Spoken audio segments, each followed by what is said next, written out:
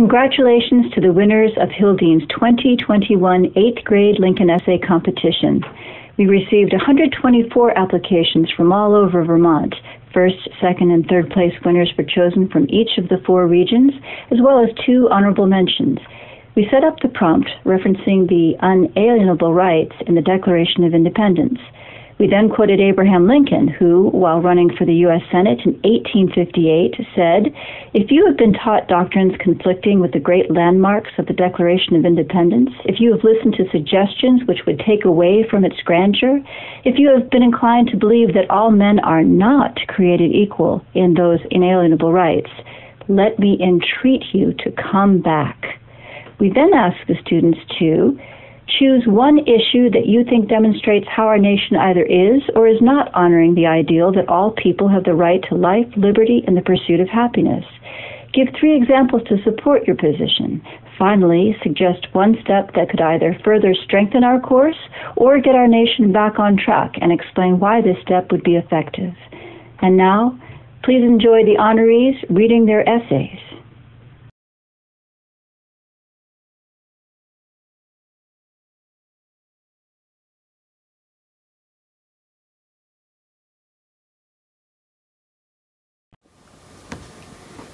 Hello, I am Edith Lane. I will be reading my essay, "The United States Does Not Honor Inalienable Rights for the LGBTQ+ Community." Our founding fathers wrote that every person has the right to life, liberty, and the pursuit of happiness.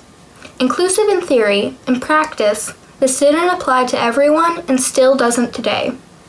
A prime example of this is the LGBTQ+ community's decades-long fight for equality. While there have been gains in recent years, this community still faces a lot of discrimination. One damaging form of discrimination against the LGBTQ+ community is conversion therapy. Conversion therapy is a practice where LGBTQ+ people are forced to conform to heterosexual norms.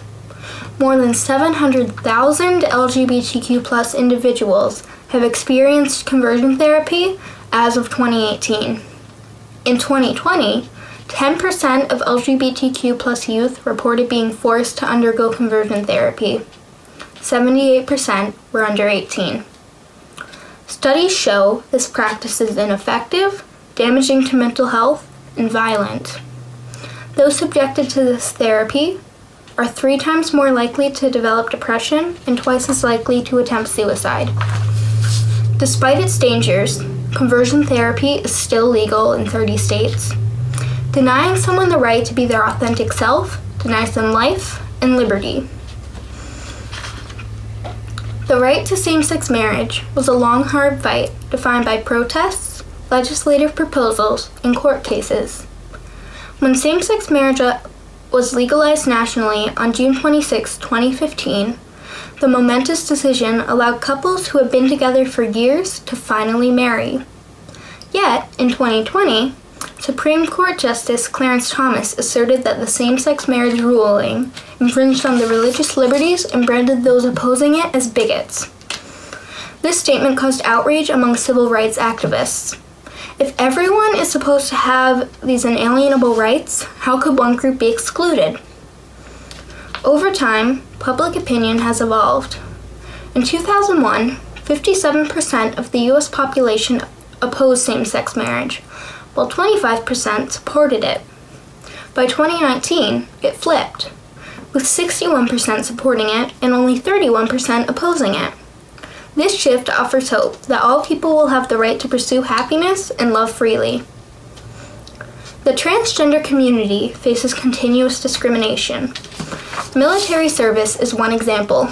In 2019, President Trump signed an executive order banning transgender individuals from serving in the military or forcing them to serve under their assigned sex. Thankfully, President Biden reversed this order in January 2021, but many worry it could be changed by the next administration. Inalienable rights cannot be taken away. Basing decisions solely on gender identity is discrimination and violates these rights. Education is the first step to guaranteeing inclusivity.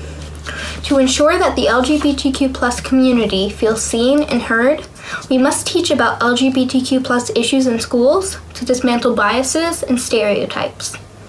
90% of LGBTQ+ teens report suffering academically because of bullying. Data shows that schools that include LGBTQ+ issues in their curriculums have safer learning environments and decreased bullying. Education promotes perspective taking, which combats continuing homophobia. Through education, we can make our country a safe place for the LGBTQ+ community. When each of us is free to be who we truly are, our nation will be closer to achieving inalienable rights for all. Thank you.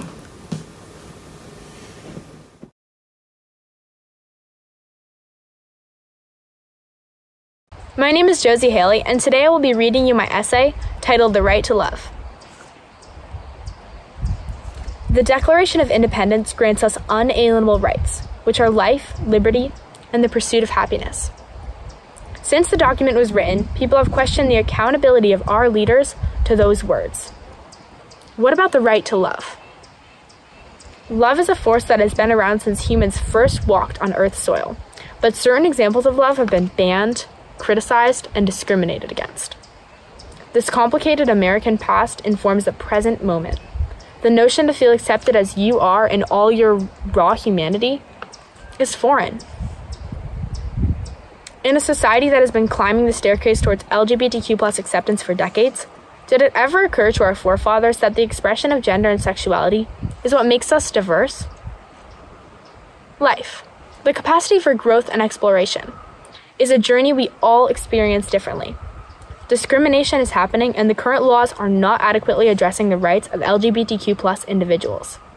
More than 1 in 3 LGBTQ Americans face discrimination of some kind in the past year. Title VII outlawed discrimination based on race, religion, national origin, and notably, sex. The question for many people is, how well does the last term sex protect the rights of those who identify as LGBTQ+. Quote, if the court decides that the law, Title VII of the Civil Rights Act, applies to many millions of lesbian, gay, bisexual, and transgender employees across the nation, they would gain basic protections that other groups have long taken for granted. Unquote. Liberty is freedom from oppressive restrictions and the power to act as one chooses. LGBTQ+ people often face public discrimination, therefore they are not free from these restrictions. As stated by The Atlantic, quote, 20 states fully prohibit discrimination based on sexual orientation and gender identity, while 28 states don't, unquote. More than half the country would not protect the 10 million Americans that identify as LGBTQ+. The pursuit of happiness is the freedom to follow your ambitions and freely do what makes you joyful. Many transgender Americans suffer from homelessness, unemployment, depression, violence, suicide, and issues that are connected to their response from society when transitioning. It is our job to protect people from getting hurt and make acceptance the foundation of our future. How can someone pursue happiness when they are neglected by their friends, family, or community, simply just for being themselves? Leaders must change policies to eliminate systematic oppressions for the LGBTQ+ community, which can result in a lesser quality of life. Schools must teach children to recognize the humanity in everyone and treat people with kindness.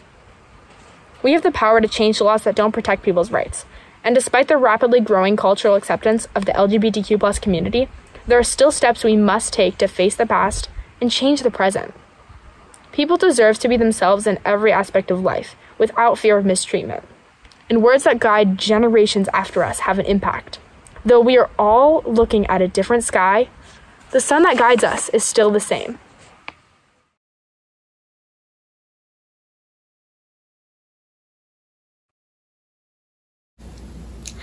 Hello, my name is Ellie Bedliger, and today I'm going to be reading my essay, Life, Liberty, and the Pursuit of Happiness.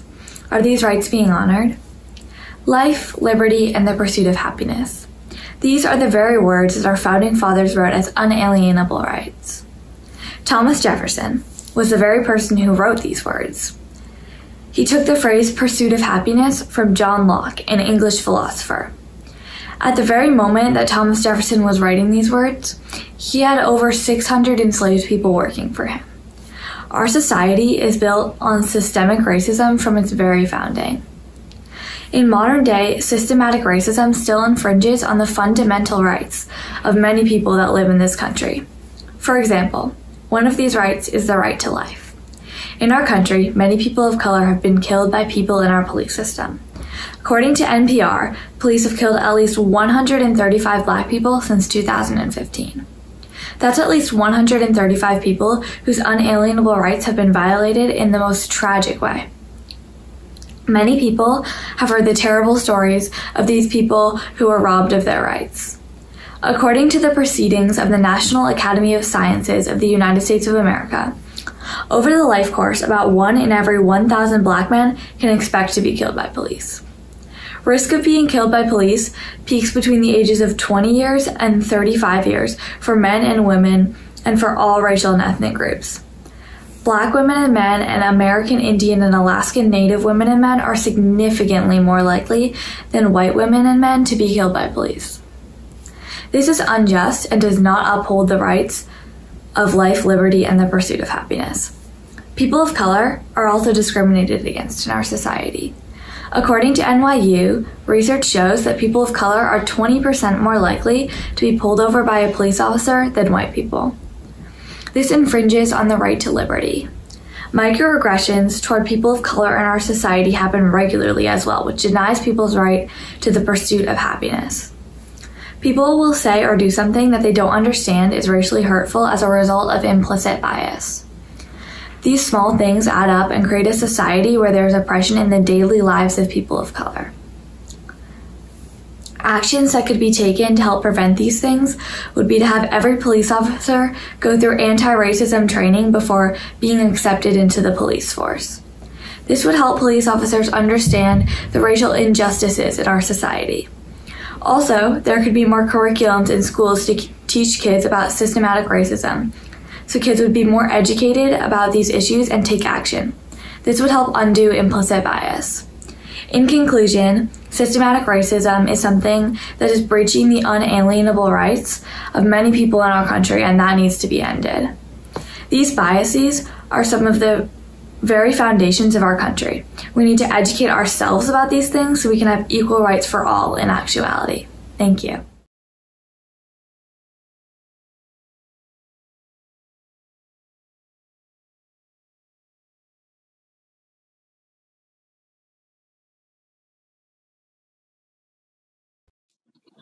Are American ideals upheld in this justice system?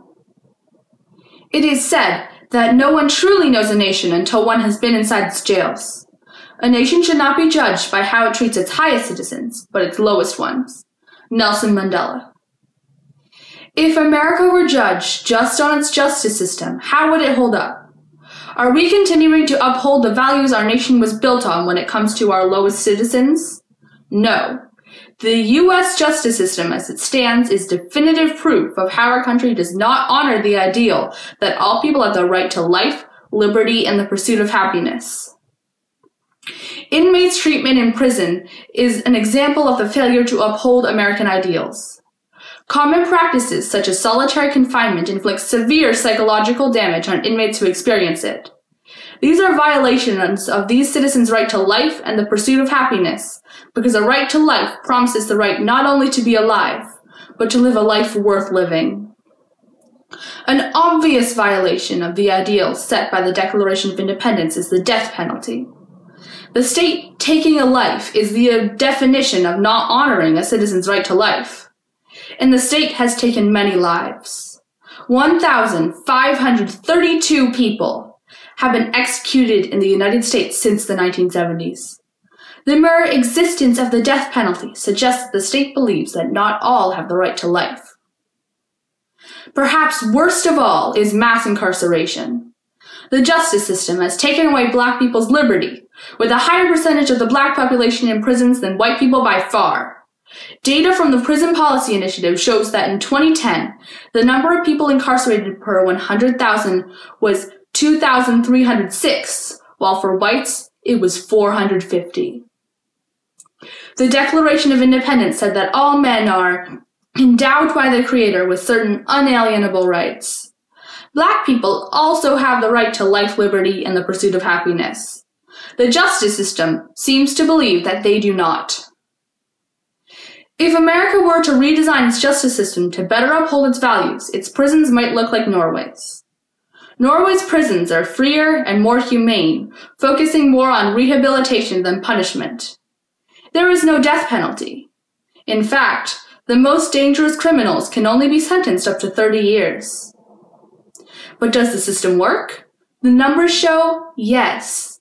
Bastøy Prison, 75 kilometers from Oslo, has recidivism rates that have reached as low as 16%, drastically lower than America's. If America changed its system to be more like Norway's, we could truthfully say that we are the land of the free. The evidence is clear.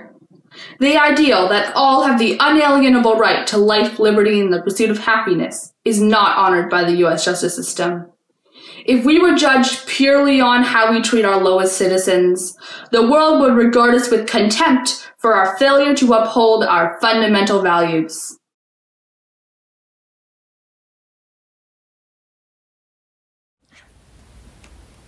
The exploitation and mistreatment of migrant workers in America.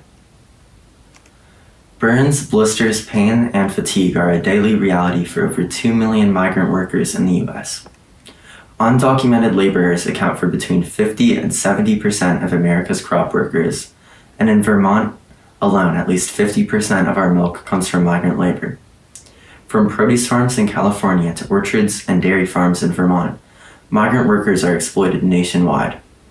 The struggle of migrant workers highlights the cold, hard reality that America has not honored the ideal that all people have the right to life, liberty, and the pursuit of happiness. For migrant workers, labor is a precarious combination of job uncertainty and workplace danger. In the blistering fields of the Midwest, migrant workers fight exhaustion, overexertion, and dehydration while working long, hard shifts. Every day, migrant workers are exposed to harsh chemicals and toxins, extreme temperatures, and pesticides. As a result, agricultural labor is the 6th most dangerous occupation in the U.S. In addition to the dangers of work, everyday life for migrant workers is constantly infringed upon by the fear of deportation, substandard housing, and unjust treatment from our government. Many migrant workers in Vermont face food scarcity because they fear going out in public due to their legal status. Without access to affordable housing, some migrants are even forced to live in their employers' barns. Shockingly, migrant farm workers in Vermont pay taxes to the government without ever seeing benefits, a reality that highlights the disparities migrant workers face. To add to the picture, the U.S. has increased its dependence on migrant workers for essential labor in response to the COVID-19 pandemic, but increased exposure has caused migrant communities across the U.S. to be ravaged with fatal illness while being prohibited from receiving government aid and stimulus due to their legal status. For migrant workers already deprived of health care and access to hospitals, the pandemic has been devastating. Not only is the mortality rate in poor communities where they live significantly higher, but migrant workers fear that a positive test may mean permanent job loss. For the U.S. to move forward, some drastic changes need to occur. Our communities have a responsibility to ensure that all laborers, documented or not, have reasonable hours, a safe work environment, access to medical treatment, and minimum wage. We must push our representatives and politicians to affirm the contributions of migrant workers and continue passing legislation like the H-2A Improvement Act to include dairy workers in the agricultural work visa program, and stimulus aid to address the injustices that migrant workers face in Vermont and nationwide. America has a long way to go before the promise of life, liberty, and the pursuit of happiness is meaningfully upheld for all. The exploitation of migrant workers is a deeply rooted catastrophe embedded in the U.S., but it is time for us to live up to our ideals and promises.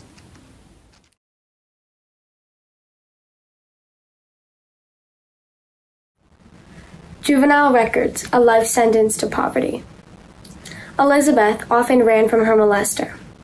After confronting her mother's boyfriend, she fled from their yard. Moments later, the police arrested her and charged her in juvenile court for being a chronic runaway. At age 10, Charla pulled down the pants of a classmate. This jest ended in public humiliation when she was charged for indecency with a child. Andrew found himself in juvenile detention for stealing cars, taking money for drugs, and invading private property. Adolescents frequently make impulsive decisions. Research shows that 90% of juvenile delinquents do not reoffend once their young minds have developed. In recognition of this, most minors are tried in juvenile court with a focus on rehabilitation. However, in many states, juvenile records follow kids throughout their lives, snuffing out their right to life, liberty, and the pursuit of happiness. For 10 years, Charla's name lived on the sex offender registry, and her record remained entirely public afterward. Young offenders like Charla, many of whom commit misdemeanors, land on the sex offender registry, and anyone has access to it, including employers and school officials. Don Siebert, a district attorney in Vermont, explained, "If you have to register as a sex offender, you have to notify an educational institution." She emphasized that any offense, even a misdemeanor that has any sexual component, can follow a child and wreak havoc with their education. Children make mistakes. They have the right to be forgiven, allowing them to pursue employment and higher education. The sex offender registry darkens their once radiant futures. Certain drug convictions prevent former delinquents from receiving student loans, further pushing these impoverished minors into the margins of society. Education guides them through hardships and opportunities, but without equitable access to college, they may fall into a dark cycle of crime. Similarly, in background checks run by 96% of employers, juvenile records can be accessed. When choosing between an applicant with a record and one without that history, many employers pick the latter, narrowing the prospect of employment for past offenders. In many states, juveniles must request that the court seal each of their charges by filing a petition, a process that denies access to the record for anyone except court and law officials. This onerous procedure requires understanding and anywhere from $200 to $2,000. But a recurring theme among delinquents is that they live in poverty and lack a supportive family to assist in this task. How is America a free society with children sentenced to a life in poverty and forever handcuffed by impulsive decisions they made years ago? If we want life, liberty, and the pursuit of happiness for all Americans, every state must seal the record of a minor the moment they enter the juvenile system. Every state must abolish the names of adolescents from the sex offender registry. And every state must recognize that childhood mistakes do not define a person, and neither should their record.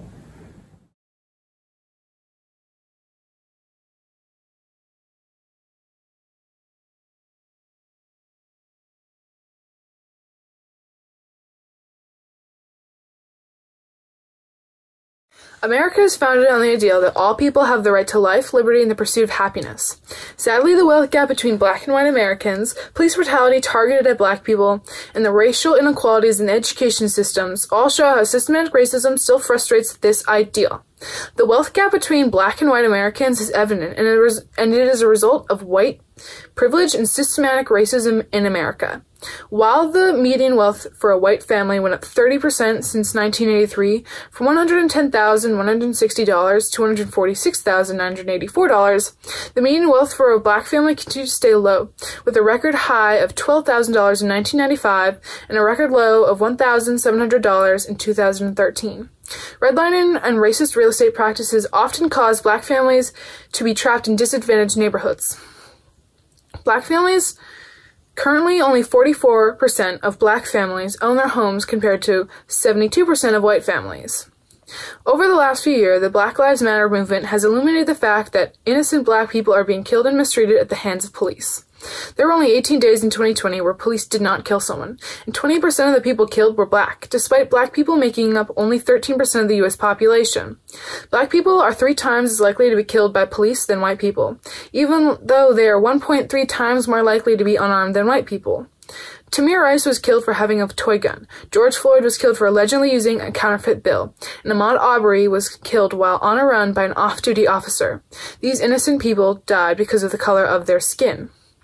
Though segregation in schools was abolished years ago, racism in the school systems is still substantial. Students of color are suspended at much higher rates than their white classmates, and on average do worse on standardized tests. 2/3 of minority students will attend schools that are made up mostly of other minorities, and these schools receive significantly less funding. A report by EdBuild showed that non-white school districts receive on average $23 billion less in funding than white districts. Despite having the same number of students, and for every student enrolled, the average non-white school district receives $2,226 less per student than a white school district. While systematic racism is widespread, there is much that we can do as a nation to combat it. First, we can better support low-cost housing and mixed urban housing zones to reduce geographic segregation. Second, we should put more funds into our education system and specifically target school districts with lots of minority students. Third, we should be reimagining our public safety by training police more adequately in de-escalation tactics, implementing proven community policing programs, and investing in social services. With these steps, we can fight for the ideals of equality of opportunity on which our nation was founded on and that we all deserve.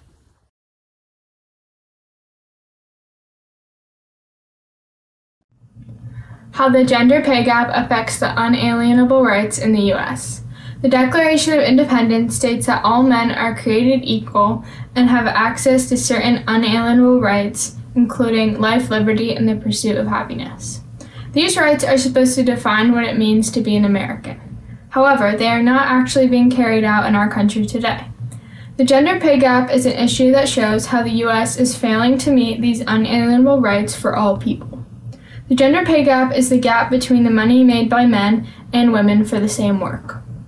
Unequal pay for women in the workforce illustrates that our nation is not carrying out the idea that all people have the right to life, liberty, and the pursuit of happiness.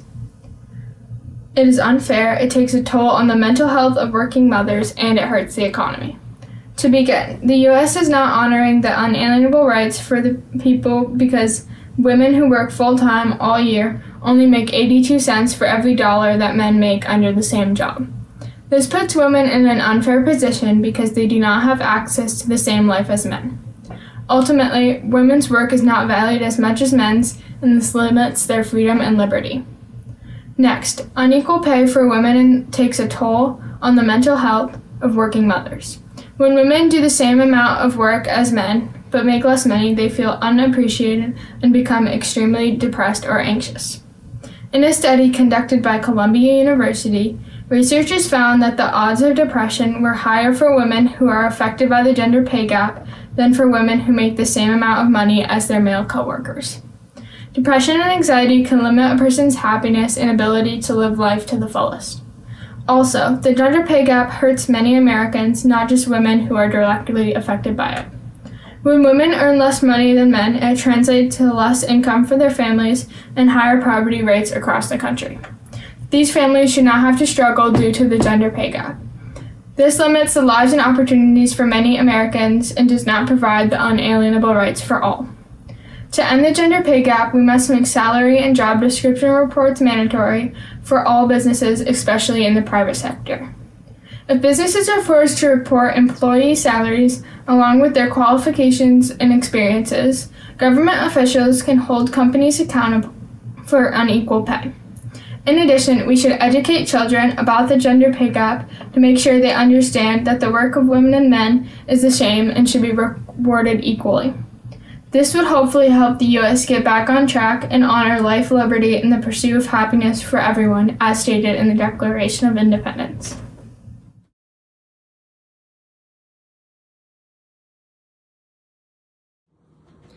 Equitable access.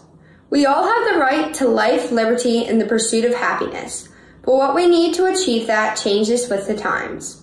In the time of COVID-19, our internet has become a necessity to daily life. Yet rural residents rarely have the opportunity to access consistent broadband internet. As many employees have been told to work from home, remote workers that live in rural communities' jobs are impeded by their lack of high-speed internet. Students are remotely learning, which requires a strong internet connection, and without it, they cannot get their education. Having less population in rural communities makes it more expensive per person for internet companies to provide them with dependable internet. Upgrades are less frequent and monthly fees are higher, which forces rural residents to pay more. Even if you can't afford these services, you may be in a dead zone because the internet is coming from cell towers, not cables. Rural communities are struggling with money to pay for food and other staples already. However, rural residents are still forced to factor the internet into their budgets as an essential for work in their students' school. Without a broadband internet connection, rural remote workers can't update their computers, which slows down loading. Teleconferencing without interruption demands a strong internet connection. Rural remote workers start to get left out of the loop and become anxious of being fired. Rural business owners may need 2 internet service providers to assure coverage without gaps. Homeowners are penalized trying to sell their homes when buyers want broadband internet. The home's value increases with broadband internet as well as the taxes. Rural towns with high-speed internet grow with business, newcomers, and funding from the taxes. Towns without sufficient internet shrink and are less competitive with decreasing tax revenues. Remote workers and rural residents aren't the only ones penalized for having weak internet. Rural students required to work from home are falling behind. Services are erratic, making online classes unreliable. Students can't access other online resources or submit work. Having more than one student going online in the household overloads the internet, so neither parent nor student can work. In rural schools lacking strong internet access, teachers are limited in their ability to reach out to students and provide them with adequate instruction. It would benefit rural communities if the government raised the required minimum speed companies have to reach before they receive funding. Other forms of internet are coming out that use satellite constellations to give high-speed internet to rural communities. If internet companies are held to strong standards and rural areas receive a high-speed internet, more people would be able to move rurally and the increased population could create more demand for the internet companies. In the pursuit of life, liberty, and happiness, our country needs to recognize the inequality between rural and urban internet services. If rural communities can't obtain high-speed internet, they will be left behind in our modern world.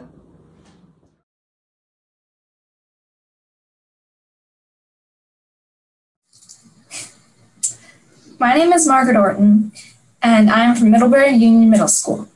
I'm going to be reading Death, Incarceration, and the Pursuit of Whatever is Left. How dare we, as a nation, declare that all are created equal when in every neighborhood our Black friends, relatives, and co-workers are treated differently than white people still today? To some, America's truths are that all are entitled to life, liberty, and the pursuit of happiness. To others, that translates more directly to death, incarceration, and the pursuit of whatever is left. Breonna Taylor, Daniel Prude, Rayshard Brooks, George Floyd. The list goes on. All Black, all innocent, all dead. According to an analysis by Laura Bilt, quote, Black Americans were killed at 3 times the rate of white Americans from 2013 to 2019. And Black victims of police killings were more likely to be unarmed during the encounters, unquote. Of those cases, only 2.6% led to charges, and 1% led to conviction. Patrizia Rizzo relates that even in 2020, 28% of the people killed by the police have been Black, despite Black people making up only about 18% of America's population. Does this sound like life to you? To me, this sounds like death. It's not just the police shootings that show racism in America.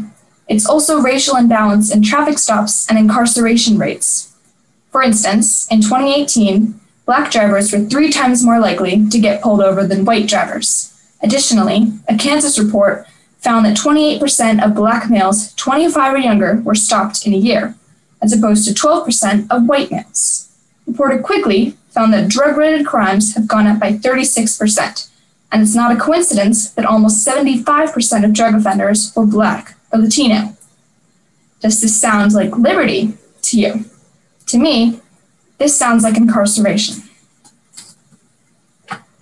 Notably, many Black Americans are only in jail because their employment options are so limited. For instance, a 2019 article explains that Black people, quote, continue to face systematically higher unemployment rates, fewer job opportunities, lower pay, poorer benefits, and greater job instability, unquote. Black people are outnumbered by 7 to 12 white people in fields like computing, law, and mathematics. Systematically, Black people are left to fight for jobs more willingly provided for white people, and once they get them, they, on average, get lower pay and harsher working conditions. Does this sound like the pursuit of happiness to you? To me, this sounds like the pursuit of whatever is left. We need to understand where these problems come from in order to address them. One of the reasons Black people get pulled over and even shot was because they, quote, looked threatening. This idea may come from the fact that there are a lot of Black Americans in jail. However, why are they in jail? Due to underemployment, criminal action may be the only option for some people to sustain themselves. All of these issues are connected. America needs adequate jobs that account for systematic disadvantages faced by Black Americans in order to decrease incarceration rates and allow everyone to take part in life, liberty, and the pursuit of happiness.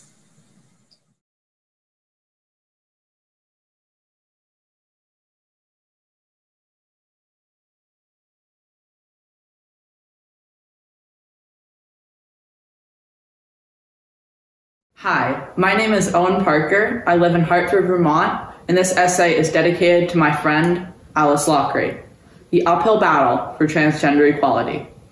The Declaration of Independence promises 3 unalienable rights: life, liberty, and the pursuit of happiness. The LGBTQ+ community, and especially those who are transgender, have struggled to achieve these basic human rights. Recently, the Biden administration signed an executive order to prevent discrimination against the transgender minority on the basis of gender identity, which is helping our nation achieve the ideals of the Declaration of Independence. This action reverses much of the previous administration's efforts, but more permanent legislation is necessary to protect their unalienable rights.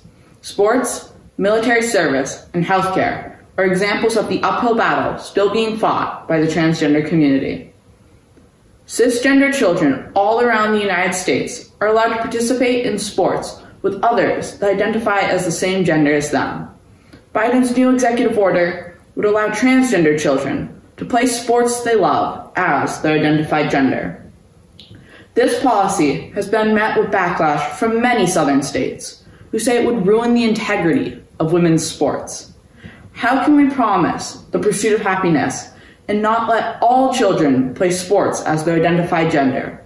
Transgender children need to openly be supported by all before progress can truly be made. Transgender people have always had to fight to be themselves, but certain workplaces, such as the military, deny them equality. During the Trump presidency, all openly transgender service members were said to be unfit to serve in any military capacity based solely on their gender identity.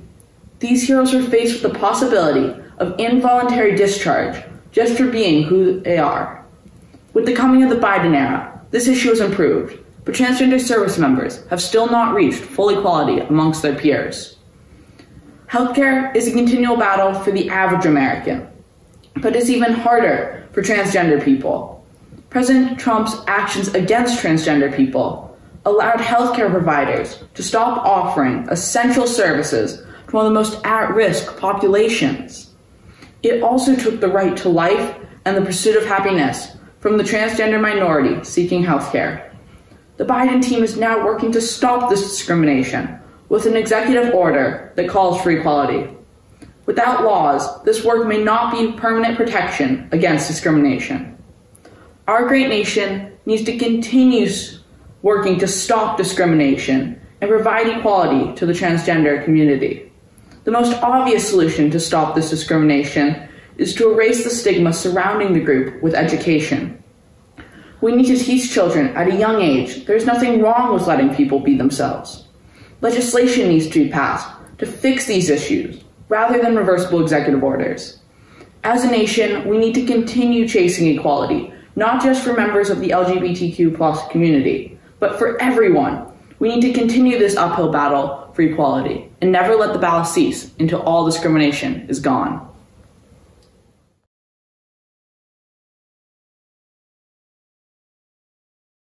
My name is Unandi Lungu. I'm from Randolph, Vermont, and I go to Randolph Union High School. This is my essay about immigration in America. Immigration in America demonstrates how our nation honors the principle that all people have the right to life, liberty, and the pursuit of happiness through programs such as the Diversity Visa Lottery Program, the Deferred Action for Childhood Arrivals, the DACA program, and the U.S. Refugee Admissions Program. The Diversity Visa Lottery Program is a very effective program that helps immigrants get a visa. 50,000 immigrant visas are available annually through a lottery program. This allows people who come from low rates of immigration to America admittance into the United States. The individual that gains permanent residence will be able to work in the United States. This can have many benefits, like raising the economy, giving better opportunities to new immigrants. DACA can also provide the same benefits and make things a little easier for immigrants that are eligible for the program. DACA defers removal action against an individual for a specific amount of time. This makes them eligible for employment authorization, which can raise many benefits for both the DACA recipients and the United States. Studies have shown that DACA recipients are helping raise the economy by making large purchases and making states gain revenue through taxes. DACA recipients have also helped raise the economy through working. DACA recipients work in many different sectors, from health services to retail trades, contributing to all sides of the economy. Education is also a very important part of DACA, giving immigrants the chance to pursue many different possibilities. Overall, 40% of respondents are currently in school. A large majority, 83%, of whom are pursuing a bachelor's degree or higher. When it comes to educational attainment, 46% of respondents reported already having a bachelor's degree or higher. Importantly, among those who are currently in school, a robust 93% said that because of DACA, they pursued educational opportunities that they previously could not. This quote comes from a DACA article written by Tom K. Wong. Without these programs, immigrants would not have obtained better lives for them and their family. This idea demonstrates the importance of these programs and the positive impacts that come from them. The U.S. Refugee Admissions Program gives people that have experienced maltreatment due to a membership in a social group, race, political opinion, the chance to flee to the United States. The United States can allow entry to enable refugees to live a better life. Refugees come from many different and tough backgrounds, which is why this program is so important. By the United States offering such programs such as the Diversity Visa Lottery Program, the DACA program, and the U.S. Refugee Admissions Program, immigrants and refugees can obtain better lives and honor the principle that all people have a right to life, liberty, and the pursuit of happiness through the listed benefits of these programs. By changing the number of immigrants that enter the country annually and the refugee admission rate, we can strengthen immigration in America and further honor this important principle. Thank you so much.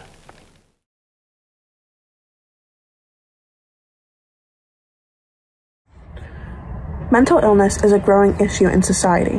The global pandemic has only made this an even larger one. Mental health is often overlooked when it comes to how someone can function as a quote-unquote normal person. It can affect your way of life, feeling of personal freedom, and your overall happiness. Your mental stability can have a huge impact on your life. Having poor mental health can influence how you deal with traumatic events. Coping mechanisms are ways you send to yourself after an event. There can be positive and negative mechanisms. Positive coping skills include exercising, talking to a trusted adult, or distractions.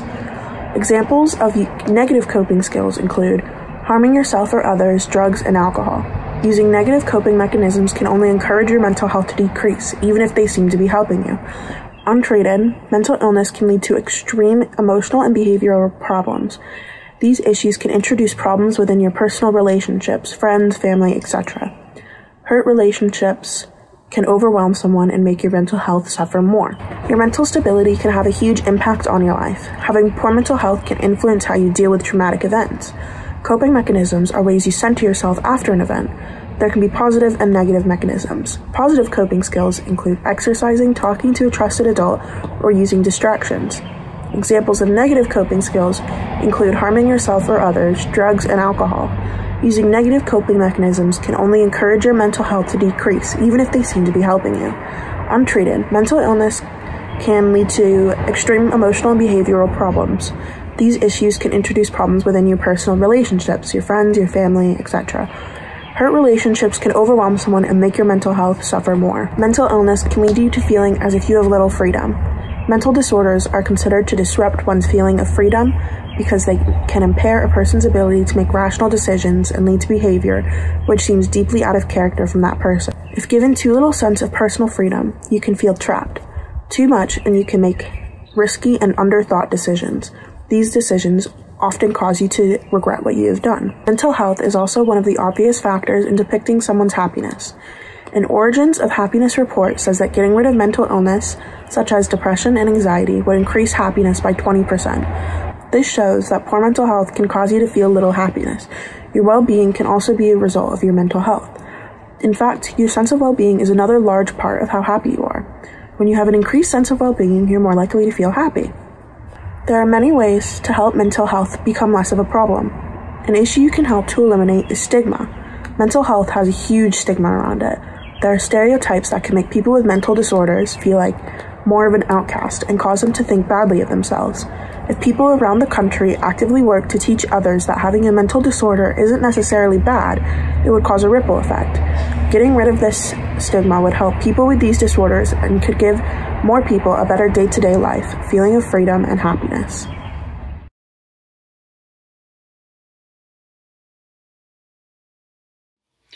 You're celebrating at Route 91 Harvest Music Festival in Las Vegas. Suddenly, bullets pour down from the nearby hotel. People fall to the ground as the metal pierces their bodies. Did these Americans get the right to life, liberty, and the pursuit of happiness? Probably not. The Second Amendment, the right to bear arms, was written on December 15th, 1791. Why are we letting a document that was composed before semi-automatic rifles, which were invented in 1884, tell us who can get access to firearms? The New World has new weapons, but American laws remain mired in the past, putting lives at risk. The USA has 5% of the world's population, but has 45% of the world's civilian-owned guns, and because of this, the highest homicide rates. When the Second Amendment was written, the fastest gun could shoot 4 bullets per minute. The loading process involved gunpowder, lead ball, and ramrod.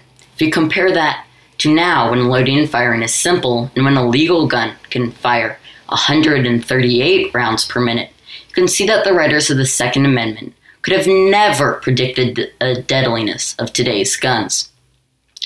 Nor could they predict how easy it is to buy multiple firearms. The shooter of the Las Vegas Music Festival, Stephen Paddock, legally purchased 33 firearms from October 2016 to September 2017. Mr. Paddock then outfitted the guns with bump stock that are now illegal.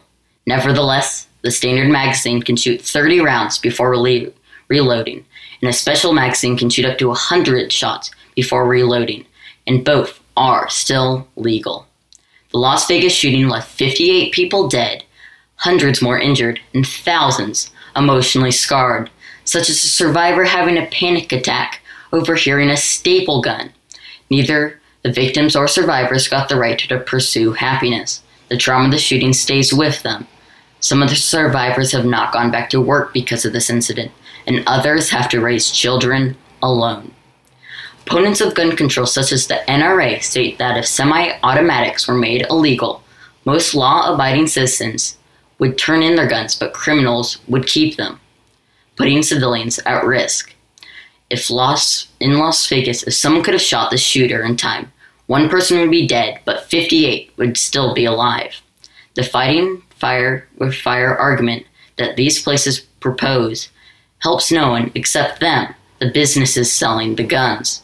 Australia prohibited automatic and semi-automatic rifles, mandated more licensing and registration, and instituted a temporary gun buyback program that took 650,000 guns out of public circulation.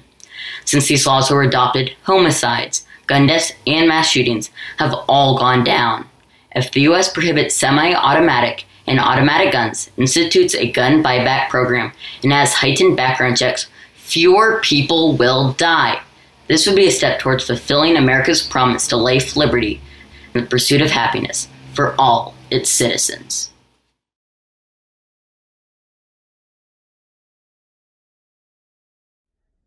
Why $15? By Grace Maley. People always say, money can't buy happiness, but is this true? It's difficult to be happy when choosing between paying rent or buying food. Our founding fathers wrote in the Declaration of Independence that all people have the right to life, liberty, and the pursuit of happiness. How is this possible if half of Americans are working in jobs that don't pay them enough money to gain economic stability? The federal minimum wage is $7.25 per hour. This is not enough money to achieve life, liberty, and happiness, or even enough money to survive. For us to live in an equitable society, working-class Americans need to be supported and valued for their work. The national minimum wage is roughly half of what most four-person families require to survive. The average four-person family needs a minimum of $26,000 per year to afford necessities. Someone working full-time at a minimum wage job can only earn about $15,000 per year. Workers must try to support their families with only half of the money needed. In 2019, the median house price in the United States was $257,000. People should spend 30% of their income on housing, but this is unachievable for many minimum wage workers. The mortgage payment is likely the only expense they can pay, leaving them unable to pay other bills or buy food. Housing prices are increasing. Meanwhile, the minimum wage hasn't changed since 2009. While renting is an option, hardworking Americans should be able to own property if they choose. Additionally, 53 million Americans are working in low-wage jobs. Most low-wage workers are adults between the ages of 25 and 54. The average wage in this group is $10.22 per hour, not enough for a family of four to live on. The unreasonably low minimum wage prevents millions of Americans from achieving life, liberty, and happiness. If we raise the federal minimum wage to $15 per hour, millions of families could have brighter futures. However, this does prove controversial. Some suggest that if developing small businesses are forced to pay their employees more than they can afford, it may drive them out of business and cost jobs. I propose a tax addition for the top 1% of Americans. Small tax increase should generate billions of dollars. The government could distribute this money to businesses that need assistance to pay above minimum wage. The minimum wage marginalizes working-class communities and makes it impossible for low-wage citizens to get ahead.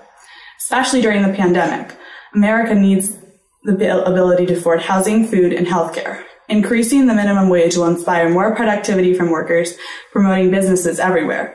When paid more, workers will have more money to spend, advancing our economy. America stands for the ideals that all people have the right to life, liberty, and the pursuit of happiness.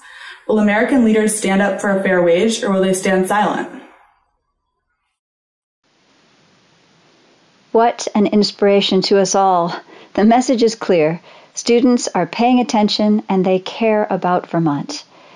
To learn more about the Lincoln Essay Competition and Hildene, the Lincoln Family Home, please visit our website at www.hildene.org or our Facebook page, or come visit our magnificent 412-acre estate in person in beautiful Manchester, Vermont. Thank you.